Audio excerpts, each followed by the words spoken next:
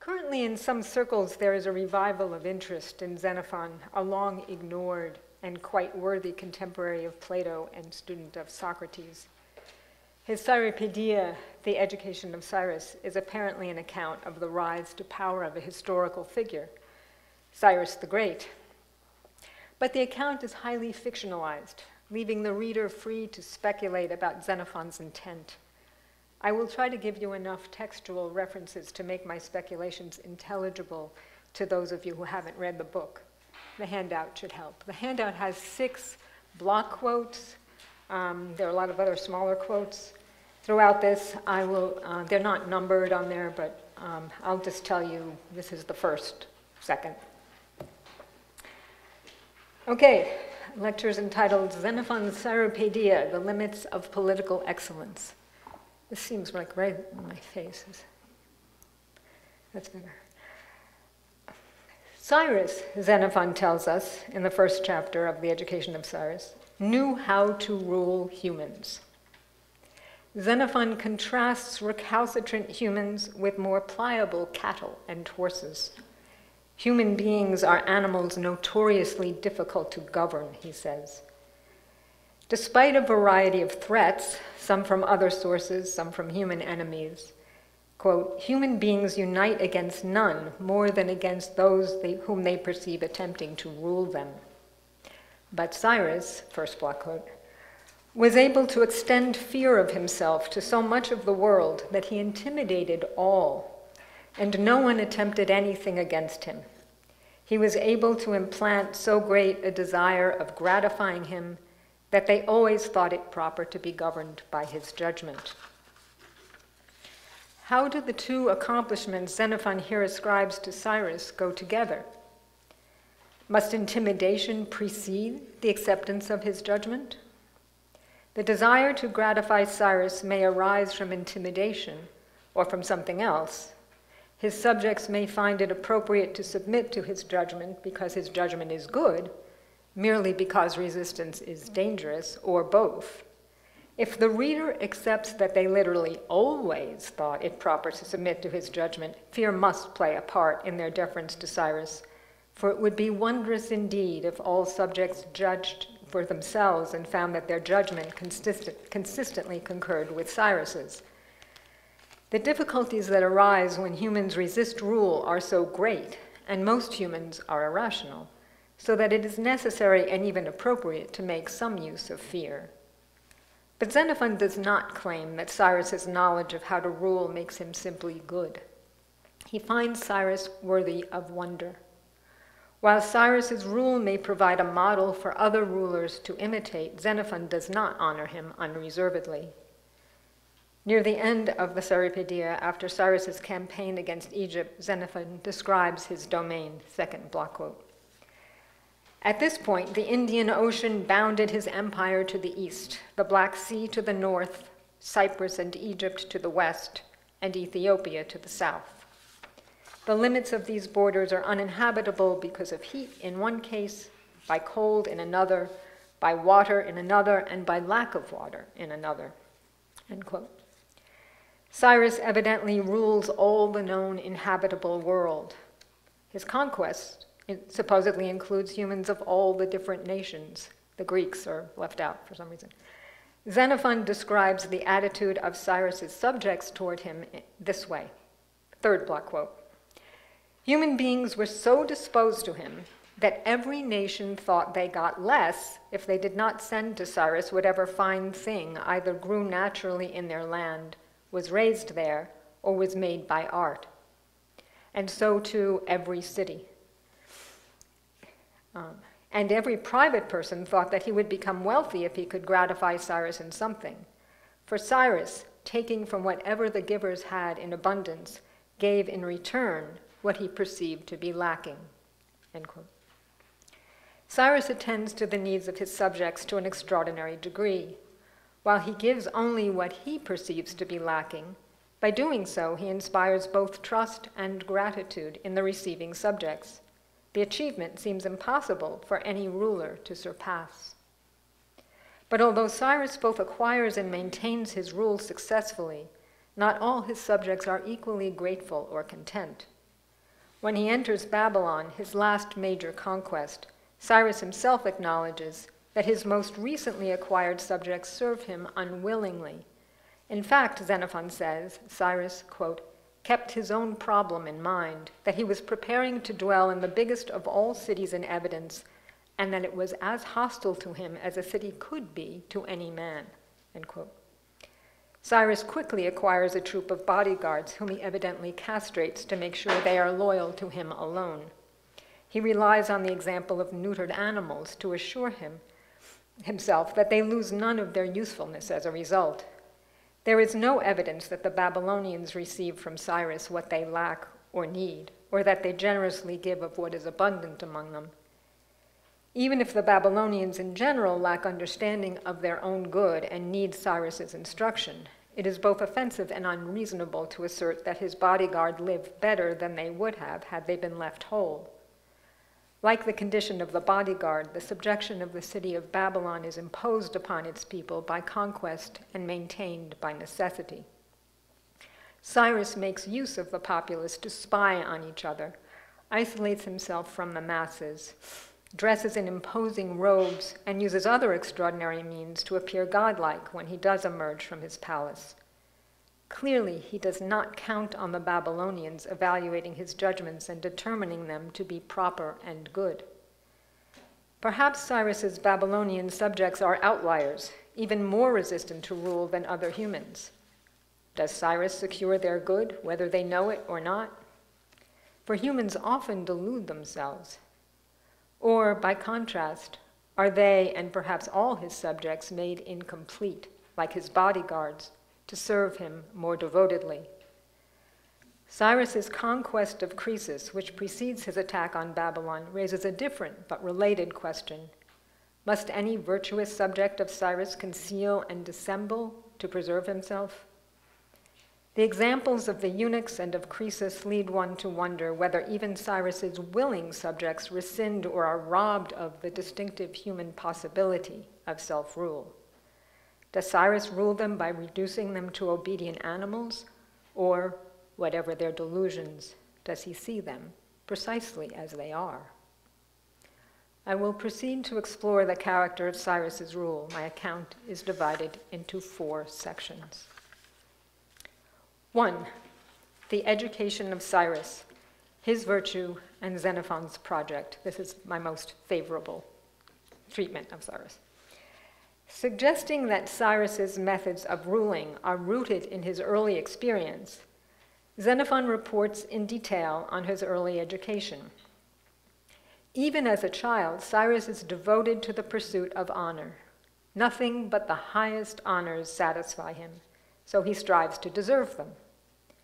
From early childhood, he shows himself to be the best at every endeavor his teachers require of him, and at others he finds worth pursuing. His superior accomplishments win him constant praise. His early education in Persia teaches him to submit willingly to physical demands, to tolerate want and discomfort for the sake of distinguishing himself. In Media, when he visits his grandfather Astyages, he is 12 when he comes to visit, he strives to excel all others at horsemanship. He repudiates any special consideration he might receive in competitions as the grandson of the king. Among the Medes, he distinguishes himself just as he has already as a child in Persia, and despite the nation's different norms of behavior, is able to return to his childhood home as a young man and resume his place as the first among his peers. His excellences are the result of his innate high spirit and talents, along with his intense drive to win merit, however difficult the task. He combines Persian self-discipline and Median awareness of rank. In Persia, the elders choose magistrates and adjudicate disputes. According to Mandane, Cyrus's mother, the king, his father, quote, is the first to do what has been ordered by the city and to accept what has been ordered. Not his soul, but the law is the measure, end quote. She contrasts Persian rule with the Median rule of her father Astyages, who rules alone and acknowledges no one as fit to compete with him. Mandane worries that if her son remains in Media, he will substitute the despotic ways of her father for the justice of Persia. Cyrus's manner of ruling turns out to differ from both. Still a child, in Media, Cyrus recounts a story to his mother to allay her fears. He tells her that in Persia, when he was even younger, he learned what justice is. The occasion was the one time he suffered punishment as a violation of justice. He approved a large boy's action when that boy took away a larger tunic from a small boy and exchanged it for his own small one. Cyrus's teacher beat him for substituting the fitting for the just. The small boy would have been better off with the smaller tunic and vice versa, but justice demanded that their ownership of the less fitting tunics be upheld. As a child, then, Cyrus learned that justice depends upon law, in particular the laws that determine property, and that laws are established by the prevailing regime. Nowhere, apparently, can one assume that justice and the fitting coincide. At the end of Book 1, Cyrus's grandfather Astyages is dead. Cyrus is on his way to Media with an army because his uncle Cyaxares has called upon Cyrus to lead the Persians to defend Media against its Assyrian enemies. Cyrus has impressed and manipulated many before, but this begins his first formal position of command over others. The Assyrians have already conquered many surrounding nations and seem to be plotting to go after Media next, and perhaps Persia too. Cyrus accepts the role as commander and exhorts his men, saying, quote, "What is more just than defending ourselves, or more noble than aiding friends?" End quote. In war-making, he combines the noble and the just. War provides Cyrus with the opportunity to suspend the laws that govern Persians at home. Once he is in command of the army, his dictates are binding on all his followers. No army in wartime could be ruled by many, but for Cyrus, the distinction between peace and war turns out to be a distinction between being ruled and ruling. Rulers must constantly be prepared for war. The acquisition of subjects never ends. Cyrus's teacher acknowledged that the young Cyrus judged well of the fitting. His rule over his soldiers suggests that he judges well how best to use men, what they are most fit for. They are fit for little if they are less than perfectly obedient and loyal. Before Cyrus leaves Persia to defend Media, his father Cambyses points out to him that people are ruled willingly when they believe their ruler is more prudent in pursuit of their own good than they are themselves. The best way to appear prudent, he says, is to be so. To begin with, the army must obey Cyrus willingly. Unlike his uncle Cyaxares, who lacks the ability to defend his nation with his own people, Cyrus earns his army's trust. He does not simply command their obedience, he holds himself to an even stricter standard than the one they must fulfill. His self-discipline and his judgment demonstrate that he is fit to rule over them. As a military commander, Cyrus becomes an educator of others in a way that reflects his early education, but there are differences. His first followers are Persians, some of whom have undergone the same education he has while in Persia, a long process open only to those boys whose family are wealthy enough that they are not needed at home. They form the aristocracy, the class called the peers. Once in Media with his army, Cyrus invites Persians too poor to have been educated like him to fight with the same weapons and to compete directly with the peers for honor. They have acquired similar virtues without formal schooling, but they owe their elevation to the level of peers to Cyrus alone. He expands his army to include men of other nationalities as well. All must train themselves and strive to cultivate the same virtues. Cyrus universalizes the military training that makes up much of Persian education, while abandoning the political structure and the laws that distinguish his childhood home. As Cyrus and his army conquer nation after nation, those who are not capable of governing themselves defer to him on those grounds. When Cyaxares resists Cyrus's growing ascendancy over him among the Medians, his resistance is pathetic, for he shows no ability to restrain his desire for sensual pleasures, and few, if any, trust that he will do for them what is best. Cyrus pities and indulges him, and finally he allows Cyrus free rein. It is Cyrus's demonstration of his fitness to govern that permits him to take over as the de facto commander of the Median army. His word becomes their law. The erotic attraction of a Median follower called Artabazus feels for Cyrus inspires him to exhort other Median soldiers to join with Cyrus.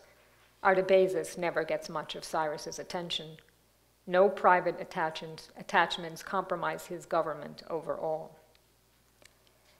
The Armenians and Chaldeans fit Xenophon's description of complacent followers.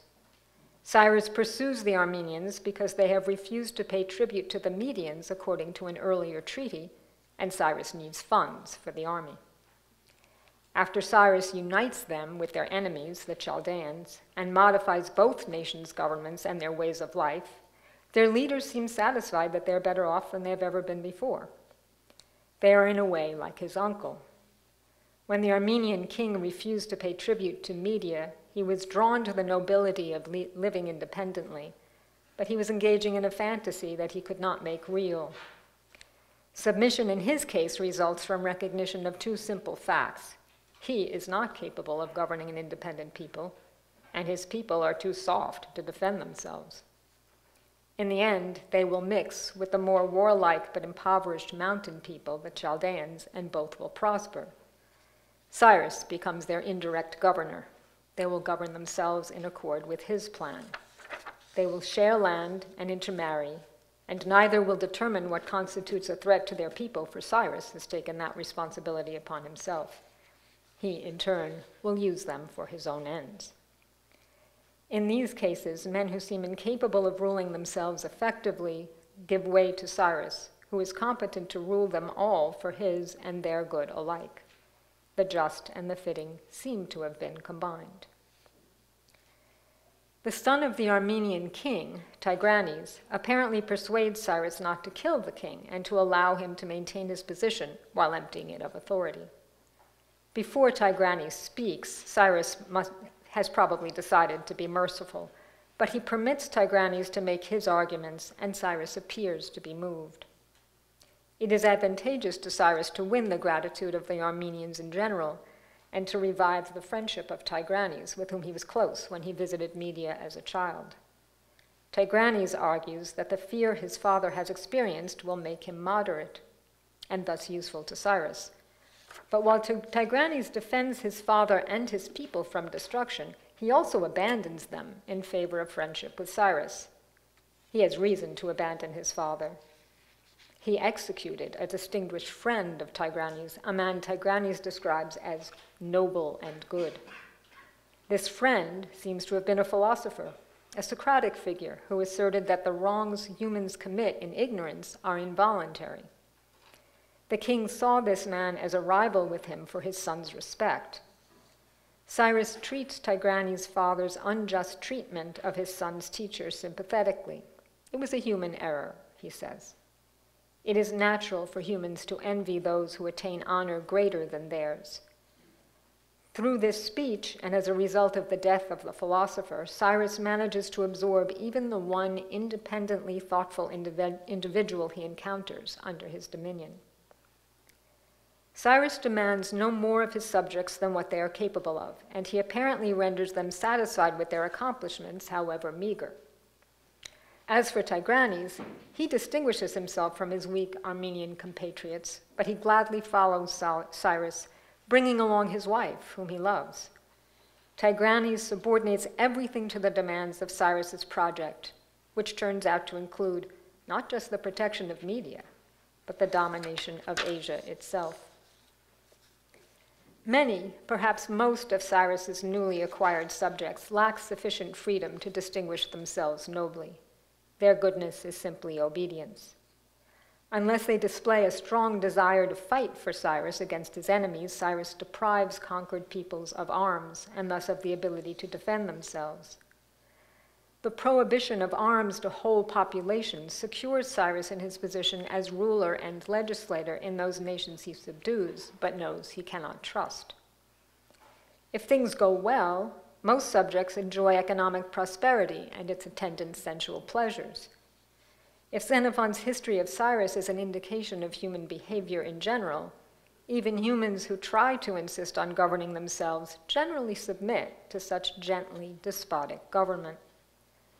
The changes Cyrus imposes on his subjects impact not only their military experience, but every aspect of their lives, the relations between men and women, the structure of the family, their desires and hopes. To the extent that subjects adapt to the new ways of life, even the order of their souls must change. If they live better than they had before, these changes are beneficial. But what makes for a good way of life? Does Cyrus know better than his subjects how they might live best? The education of Cyrus Xenophon refers to in the title of his work is not only the education that shapes Cyrus from childhood to youth, it is also the education of his followers. The two are different. To the extent that ruling is educating, it is persuasive. The ruled accept Cyrus as the most fit to rule. His laws appear to them just. Cyrus's education of his willing followers is evidently an improvement over Persian rule, which left the just and the fitting at odds.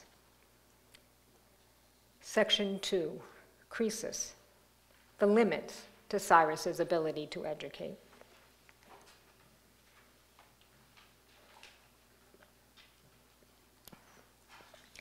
The subjection of the Armenians and Chaldeans occurs when Cyrus is merely preparing for the war for which he left home.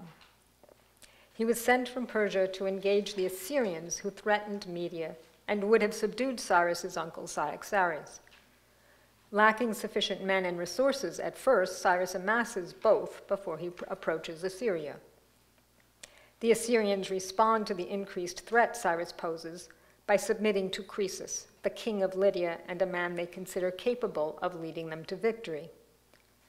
If Croesus had defeated Cyrus, Cyrus would have been forced to acknowledge that his authority had bounds. Asia would not be entirely subject to Persian rule. But that doesn't happen.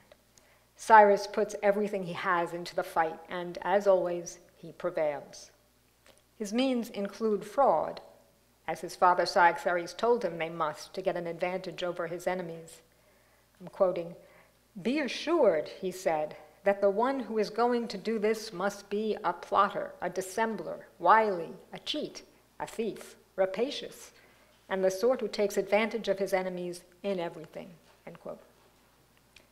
Shortly before the battle between Cyrus's forces and Croesus's, Cyrus employs a spy who convinces Croesus to permit him to help organize the Assyrian troops.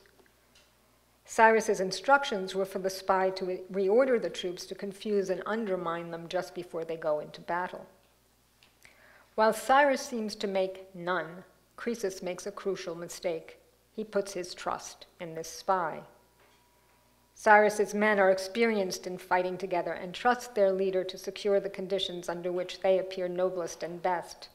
He has even acquired a noble and daring Assyrian fighter called Abradatas, the king of Susa, who is convinced he owes Cyrus his life for protecting his wife from the aggression of Araspis, the same man who acts as Cyrus's spy. Abradatas believes not only that this man threatened to rape his beautiful wife, Panthea, but that he is a traitor to Cyrus. As it happens, Araspis' reputation as a traitor is merely a cover for espionage. Cyrus has used Araspis' erotic excesses as an occasion to send him into the enemy's midst to show his worth.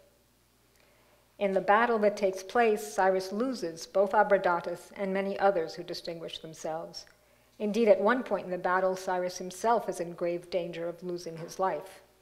The Egyptians, not the Lydians, whom Croesus rules directly, especially distinguish themselves. During the battle, it is for a time unclear whether Cyrus will prevail against the multinational army Croesus leads. Just after Croesus's defeat, Cyrus and he have a conversation which apparently provides justification for the nearly universal dominance that Cyrus is on his way to acquire. Croesus, the ruler of the alliance and king of Lydia, yields to him, and he claims to do so voluntarily. Croesus begins by confessing to Cyrus that he was too little trusting of the gods. He tested them and so annoyed them. This is not Herodotus's Cyrus exactly, but there are some similarities.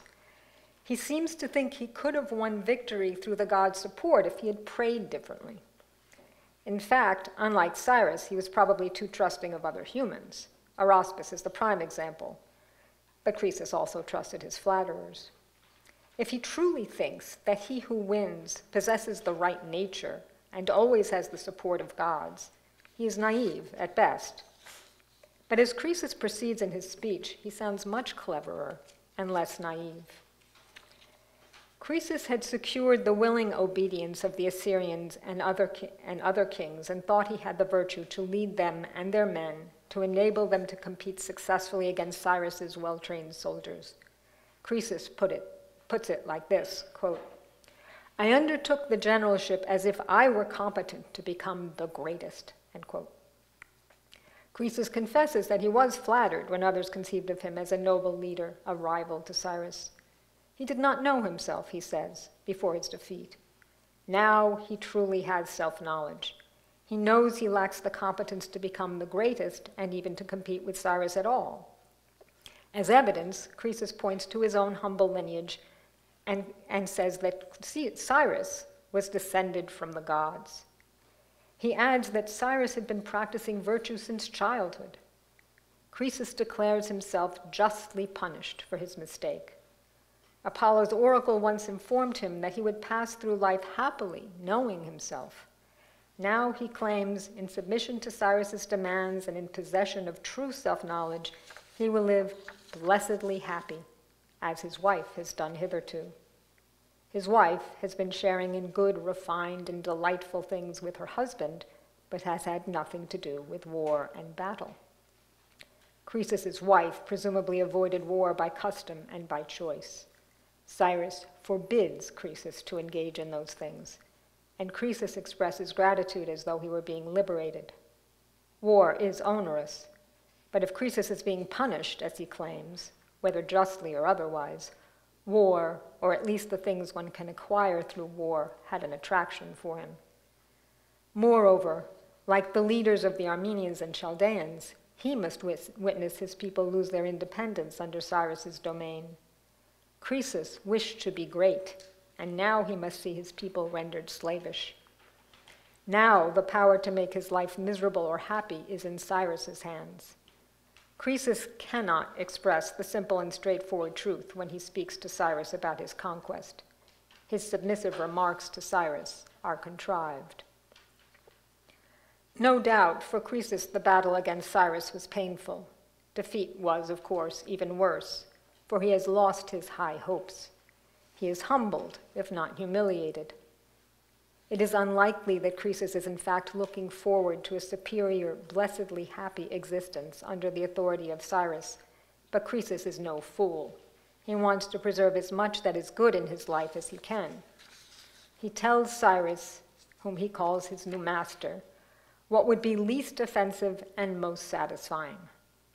Although Croesus has indeed turned out not to be Cyrus's equal in war, he was quite capable of ruling himself and his fellow Lydians. Croesus speaks as though he is aware of none of this.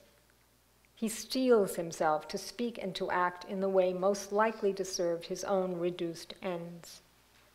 He is so careful that Cyrus is, quote, amazed at his good spirits, end quote, after his defeat. Croesus's speech shows that he is prudent. Unlike that portion of Cyrus's subjects who submit with gratitude to his protection once their inability to fend for themselves has been demonstrated, Croesus trims his words to satisfy his conqueror. He does so because he wishes still to be happy. But what sort of happiness is available to him as a subject of the one ruler who will continue to fight for dominance over more and more of the known world? It would be absurd to argue that Croesus's defeat corrected the order of his soul so that he could live well according to his capabilities. Rather, it has presented him with facts he cannot change and must accept. When Croesus says he has come to recognize that gods too need to be shown gratitude, or they resent those inferior in power, and then goes on to suggest Cyrus is descended from the gods, he is acknowledging that the lesson he has learned is in fact a political lesson, not, or at least not primarily, a lesson in piety. Xenophon ends his report of the encounter between Cyrus and Croesus with the observation that Cyrus took the defeated Croesus wherever he went, quote, either because he believed that he was somehow useful or because he held it to be safer in this way, end quote. Cyrus is aware that Croesus is potentially dangerous. A man clever enough to be dangerous is so because he's capable of judging well in practical affairs. In other words, he may be useful to Cyrus only because he could have competed successfully with him. For such a man to exercise good practical judgment entirely for the benefit of another is not a source of happiness. It is no wonder if Cyrus does not trust that Croesus will consider himself blessedly happy, living like a woman, being protected by her manly husband. Cyrus and Croesus are alike in recognizing what they must do to achieve their ends. For them, self-knowledge and therefore self-governance are possible. Croesus, no doubt, modifies his self-assessment in response to his defeat by Cyrus. But Cyrus does not provide for him the standard of what will make him happy. One sign of this is Croesus's apparent attachment to his wife. Cyrus has no such attachment. When he finally marries, it is clear that he does so entirely for political ends. He must engender a successor to his rule. Cyrus cannot imagine how Croesus can tolerate life as a private man, but Croesus evidently understands Cyrus well. Every other good is only good insofar as it helps him achieve his ends. Most of his subjects accept their position of inferiority to Cyrus and submit to his authority. The best of them aspire to be like him. They accept his example as a model of virtue and happiness, and to the extent that they fall short of it, they agree they must submit to the man himself. If they are to excel and win honor, they must serve him and win acknowledgement for their service. In doing so, they may share in his glory. Some of them achieve other ends as well, revenge against enemies, for example. None of them is free, however, to rule himself in accord with his own understanding of what is good. It may be that Croesus aspires to a good other than honor or domestic happiness. His ability, once defeated, to recognize the way things are for him and his people may indicate that he can find satisfaction in the clear-minded acceptance of the truth. At Cyrus's side continually, he is in a position to observe and reflect upon the affairs of more active men. This much is clear. In reconciling himself to the new state of affairs, he shows both good character and intelligence. Unlike Abradatas, the husband of Panthea and an Assyrian, he is not Cyrus's slave. Abradatas is a stunning example of Asian submission. He is a warrior who would never have submitted to Cyrus except through Panthea, his wife, who is moved by gratitude when Cyrus saves her from the so-called traitor Araspus. She believes she and her husband have incurred a debt of gratitude that the couple's perfect devotion to Cyrus alone will repay. Her husband is moved in turn by his love of her. Abradatas owes very little to Cyrus for protecting his marriage, for Cyrus had no objection to Araspus persuading Panthea to sleep with him. He sent someone to check him only when he was informed by Panthea's messenger that he threatened violence. Cyrus is less concerned with protecting Panthea than in making use of Araspus's remorse. Araspus admires Cyrus's virtue and serves him willingly. He allows himself to appear a traitor when he runs off to the Assyrians. But just as Cyrus knows both the gods and his subjects' devotion to them can be quite useful, similarly, Abradatas' devotion to Panthea, whose name of course means all gods, is a boon. Panthea turns her husband's devotion to her over to Cyrus and sacrifices him to her supposed protector. Cyrus is happy to accept the devotion of the loving couple and sends Abradatas, Panthea's jewel, she calls him, into the front of the fray in accord with his request. He is brutally slaughtered. When Panthea sees what remains of her jewel, she blames herself. And when Cyrus sees her mourning over the scattered remnants of her husband's body, which she carefully arranges as in life, he is moved by her plight, and even more by her remorseful suicide. Cyrus was able to exploit the erotic and romantic love between Abradatas and Panthea, and for her, there is no hope of happiness after Abradatas' death. The two provide a sharp contrast with Croesus, who alone points to the possibility of Eros as an alternative to the satisfaction of ruling, whether it is his attachment to the wife whom he loves or to love of the truth.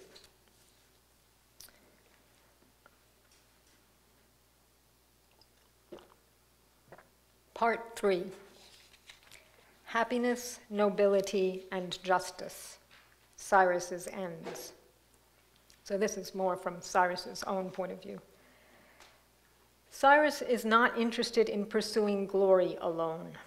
He makes clear in a later conversation with Croesus how he understands happiness. Quote, "He who is able to acquire the most while keeping to what is just, and to use the most while keeping to what is noble, him do I believe to be the happiest." End quote. What does it mean to keep to what is just and noble? Cyrus certainly wishes to be known as the benefactor of those he governs. Among his good deeds are his just dealings with his subordinates.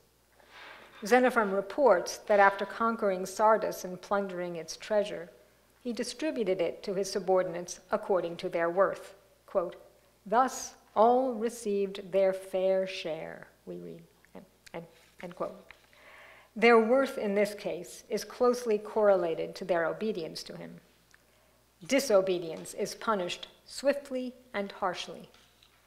When one of his subordinates, a man named Diaphernes, quote, thought that he would appear more free if he did not respond to Cyrus's call quickly, end quote, he was permanently dismissed. Cyrus does not distinguish between personal merit and usefulness to him in his enterprises, whatever they may be. Cyrus's grip on his subordinates and on all the people he conquers is tight. He seems always to perceive the behavior, even the motives, of his subordinates. He avoids imposing suffering he considers unnecessary or likely to promote rebellion. He knows what will inspire them to the action he seeks. Cyrus's promise to his soldiers when he exhorts them to fight valiantly against Croesus's army clarifies their reasons for obeying. Cyrus lists the prizes for which they will be fighting. Quote, "To pursue, to strike, to kill, to have good things, to hear noble things, to be free, to rule," end quote. He takes for granted that pursuing, striking, and killing are pleasurable.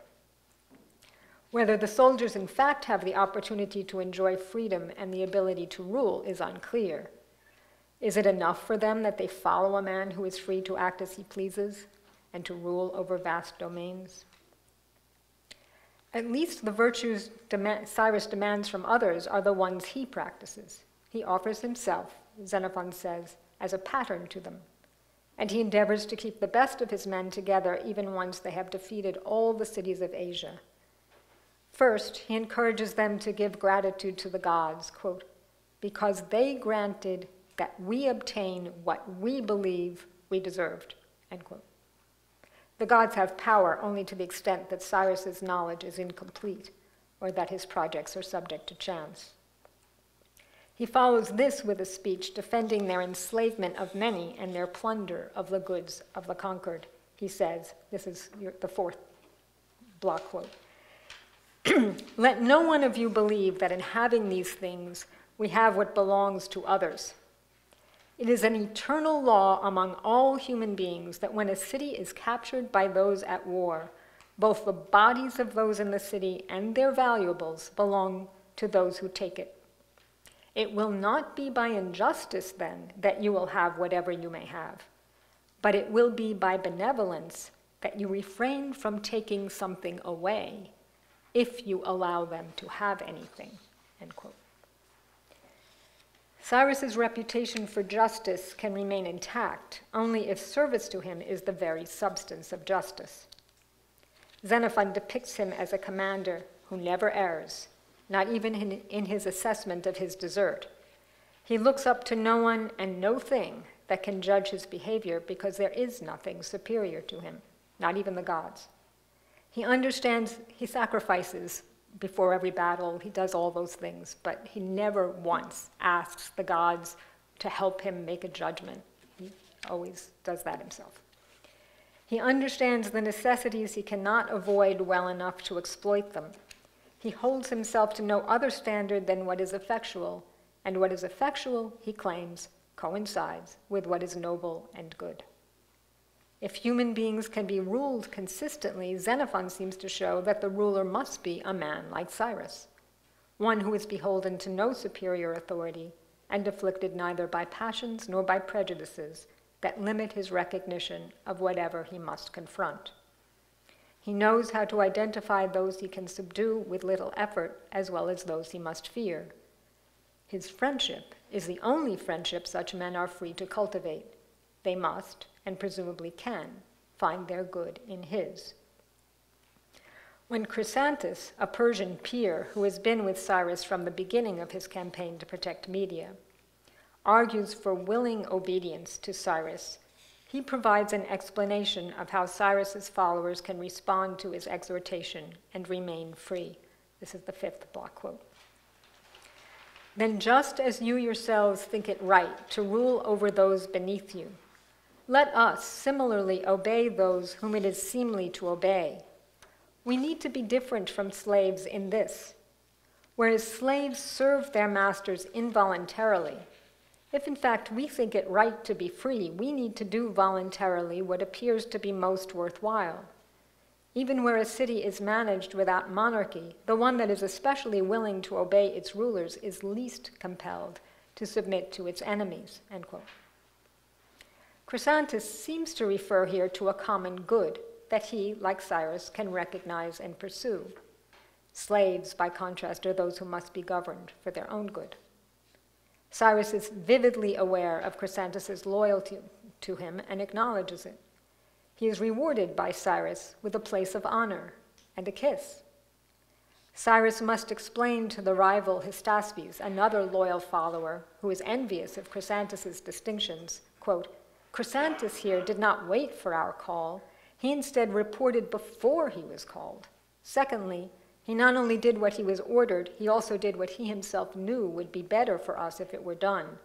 In these matters, at least, what prevents him from being even better for me than I am myself, end quote. If Cyrus seems at first to refer to a common good, he ends by emphasizing his own good. Neither he nor Chrysantas distinguishes between them. Later, when Cyrus has conquered Babylon itself, he sends out some of his closest followers as satraps. He advises them to rule just as he does in Babylon. It is Chrysantas who ends up ruling Lydia instead of Croesus. There is little reason to believe that he rules with a view to the common good of the Lydians or to justice, although he no doubt imitates Cyrus in refraining from afflicting his subjects with unnecessary suffering. Chrysantas rules the Lydians in accord with Cyrus's methods after they have been emasculated and deprived not only of the ability to defend themselves, but of everything beautiful.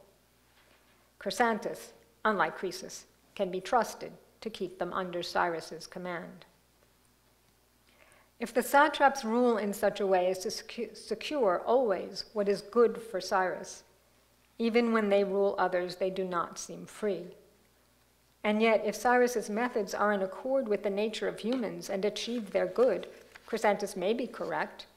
He is not behaving slavishly, but rather in accord with his education in the science of ruling that Cyrus alone fully knows. If Chrysantas thinks precisely as Cyrus does because he shares in the knowledge Cyrus possesses, he would not be merely good for Cyrus, but also for himself, and for those who find him, and even for those who find themselves under his rule.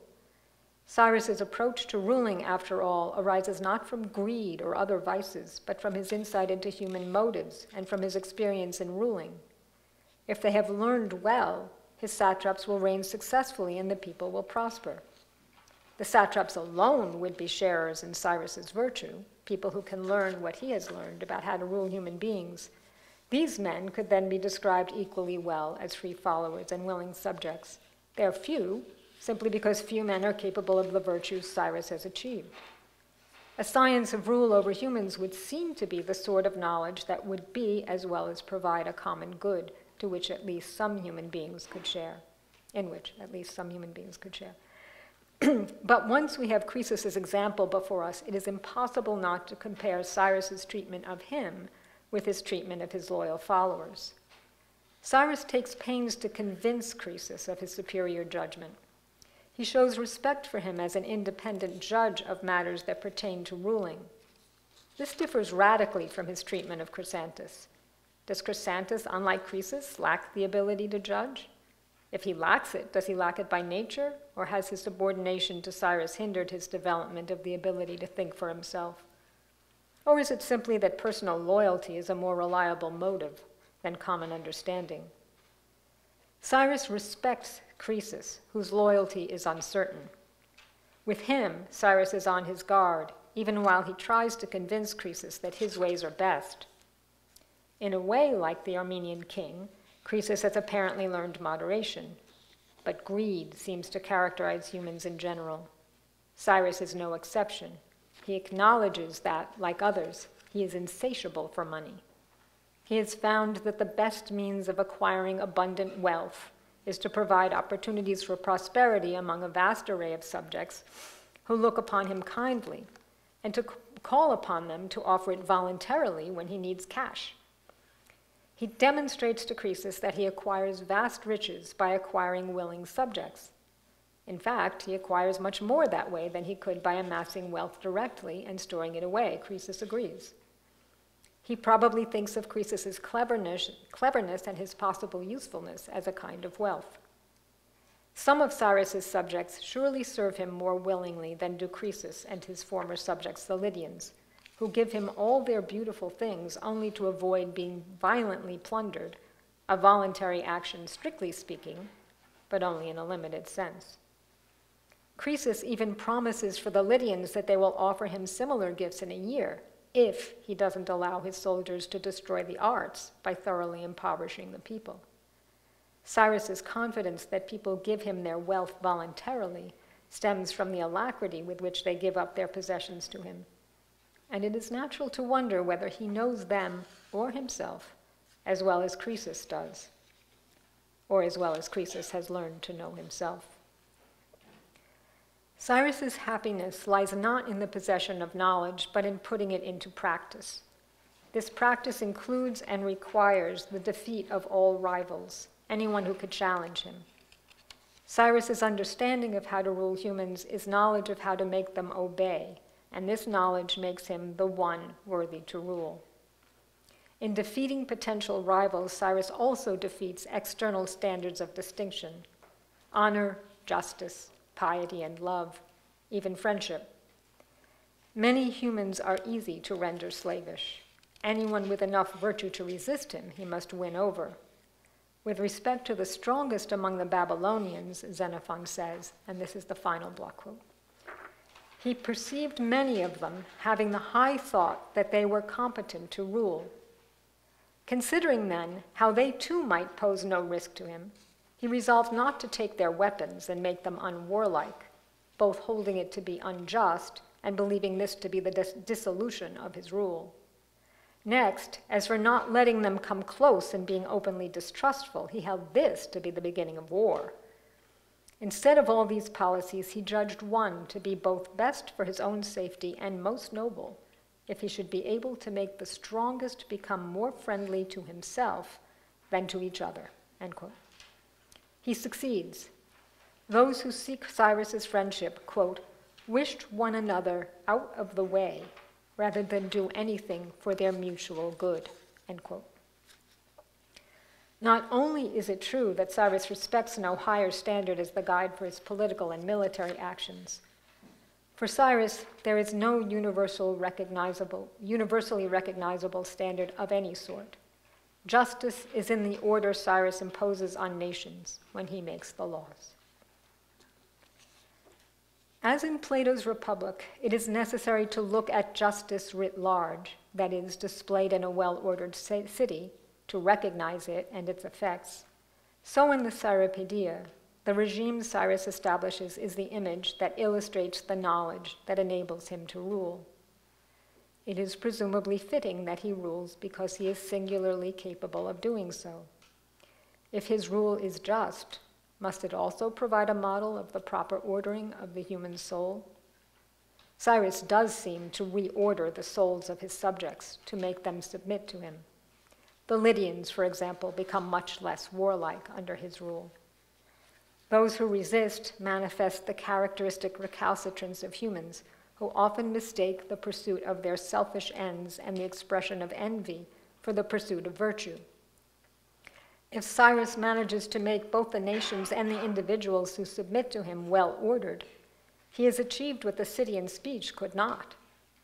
But there is no philosopher king in Cyrus's regime, and no place for philosophical reflection.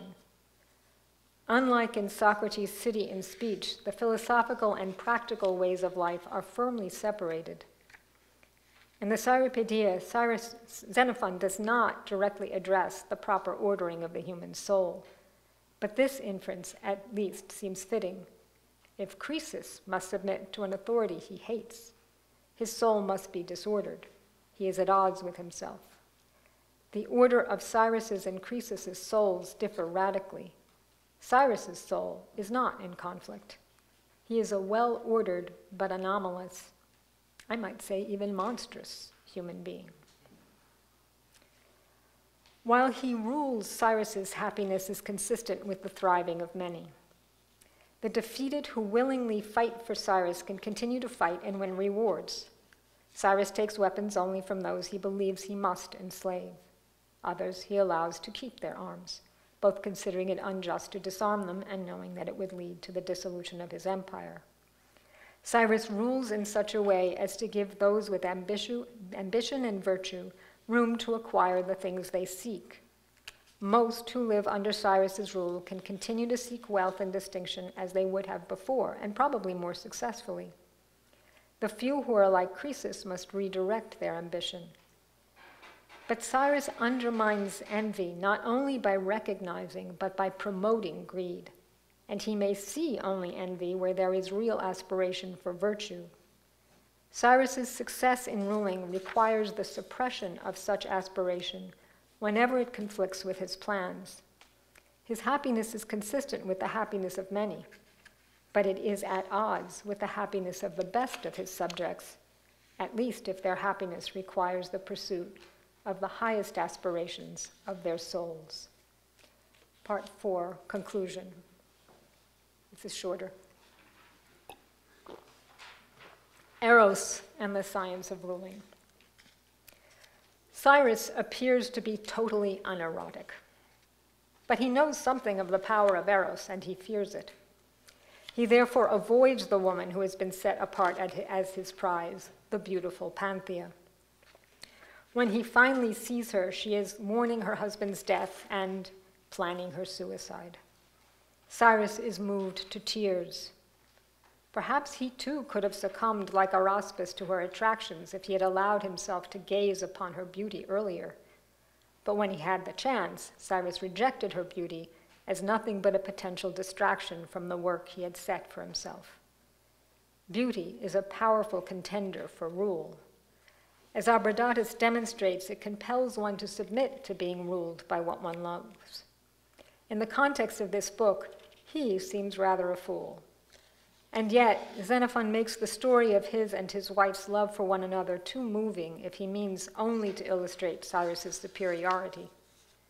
Erotic attraction to beauty is a formidable rival to Cyrus for dominance over the human soul, one that is not easily conquered once confronted.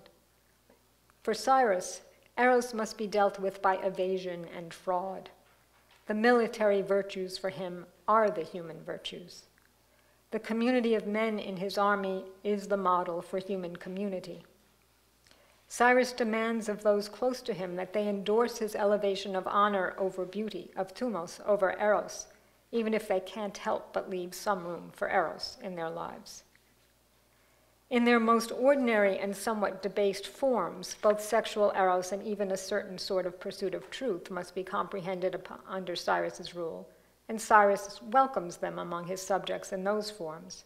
Marriages and families help maintain order, and, as Croesus points out, the practice of the arts promotes prosperity and furnishes goods that satisfy inevitable greed.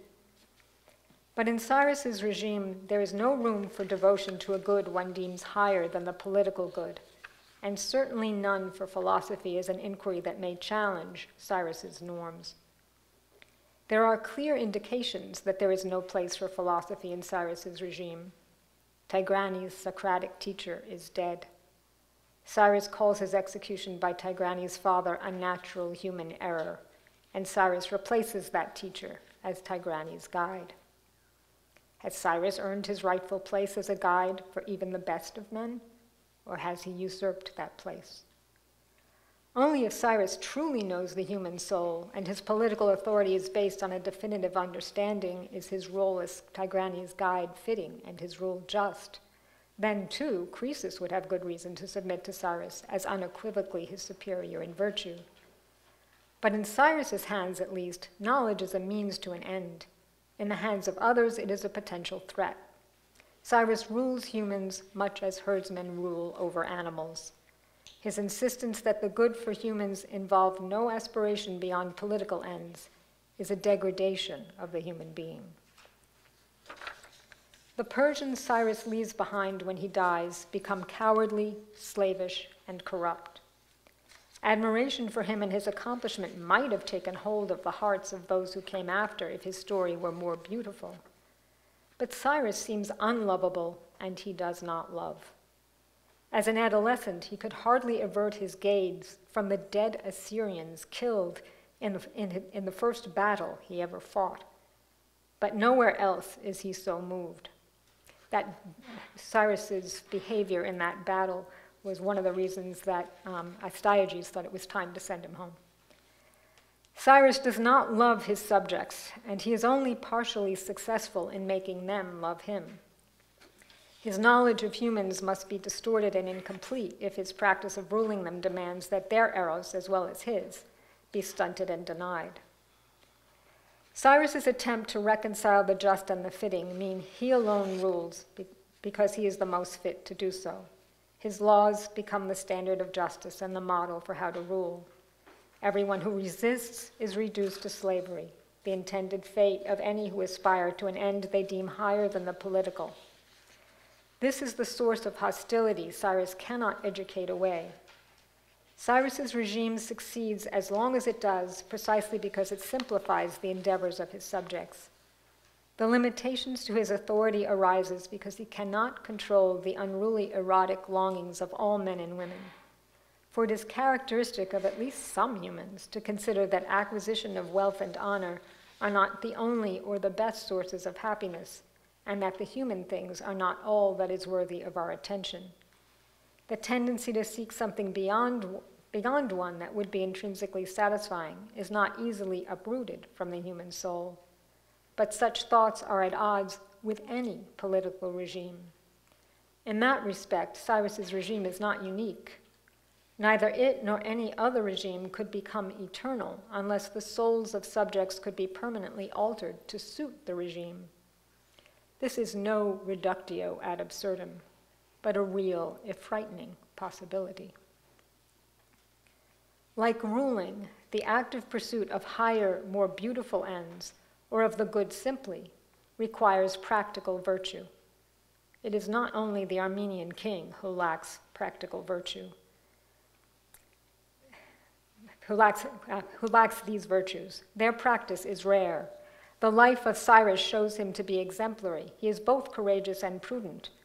Perhaps only Socrates and the teacher of Tigranes, who was executed by the Armenian king, are capable of combining both intellectual and practical virtues with the highest aspirations in a single human soul. Xenophon's Socratic writings provide ample evidence of his admiration for the Socratic way of life. Xenophon was an admirer of Cyrus's knowledge and skill in ruling, but for him, unlike for Tigranes, Cyrus was no substitute for Socrates. his teacher and the model of what is truly noble and good. The combination of nobility and justice is a theme of the education of and by Cyrus. But in the memorabilia, Xenophon ascribes to Socrates knowledge of nobility and goodness. Cyrus's rule illustrates the knowledge of how to rule human beings. But politics is not the highest human endeavor. Xenophon's study of politics points to a study of the souls the political horizon cannot comprehend. Thank you.